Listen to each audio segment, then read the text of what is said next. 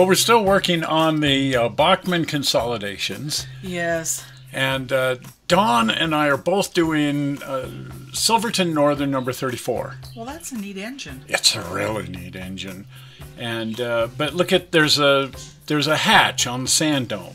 Well, there sure is. Well, and of course there's a hatch on the sand dome. There has to be a hatch on the sand dome because you have to be able to get that open.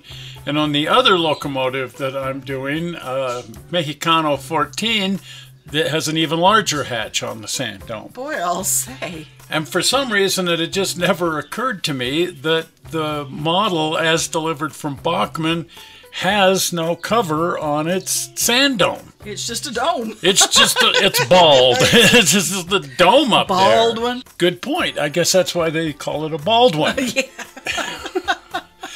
Anyway, Don had already planned on addressing this problem, and he sent this photograph of his solution, and it was like, oh, dang. Yes. That's really neat. I like it. And so, well, we've got to do that. Exactly. And I thought, well, we don't need to go quite as elaborate as Don. Maybe we can just cast some sort of a lid up there and just have a lid glued on there.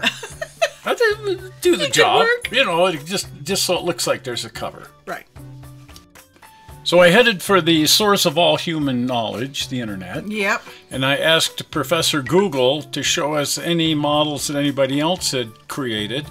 And that one is particularly impressive. I like that one. That's neat. And it looks to me like they just made a cover. Right. And so let's just do that. Let's just make a cover for up there. Okay, we'll see what we can come up with. So I pulled a mold off of our C19 and its sand dome cover, and we cast one up, and well, it looks like a flying saucer landing. UFO. The day the Earth stood still. So, well, I think we could probably come up with something. This ain't it. No, that's out. And as I'm looking at Dawn's, it's like, no, that's just too cool. It is. Let's just do what Dawn did. Right. Enough of this screwing around. If now he's got a lathe and he can do some stuff that we can't, but we should still be able to come up with something good. Right. So here's version 1. Of course, we have to make 2 because we're doing 2 locomotives. And it's a little different than Dawn's in that we don't have a lathe to turn the little cap on here. So we did our usual cheat. We went over to JoAnn's and bought a button. Button. Who's got the button, right? Well, they've got a lot of buttons over there, and as it happens, they had one that was perfect. Yes, you pushed all of them. And I should say they had 2 that were perfect because, again, we have to make 2 of these. So right. that's a buttons from JoAnn. Looks like it's closed to me. Well, that's rather materialistic. Well, at least it's buttoned up and beautiful. I have to say it does lack the sophistication of Dawn's. Well, yeah. Well, I don't know. His is pretty good. His is pretty darn neat. Yeah. I think ours will do. It will. Now, the very first thing you have to do is get the top off of the sand dome so that you can drill it out and put a hatch on there. My. And as it happens, Bachmann has seen fit to glue that on there using like a white glue. Right. So that you can break it free. Break being the operative word. You don't want to break the whole thing. That's why you get back on the internet, make sure there's a replacement part should you need it. We ordered some just in case because Yes. I figured I would screw it up. But it does come off with encouragement. Yes. A lot of encouragement and several broken fingernails. Now, as I don't have a lathe, I had to just sort of eyeball the hole to try to get it in the center. And mostly, I had to sort of cheat it over a little bit, but I mostly was able to find the center and get that properly drilled out. And then Don gave us some of this white evergreen tube that he had purchased for his project, and I went ahead and fit that in there, and there it is. It doesn't look too bad. Doesn't look too bad, and it's mostly in the center. It's close. It's close enough. Close enough. Now, the cap itself, Don gave us the telescoping tube that fits inside there, and I glued the button from JoAnn's on there, and the holes in the button are too big, so I just stuck some some copper tubes in there, some K&S copper tube, and filled in the holes. Well, that worked out well. And then used the fine wire to go into that.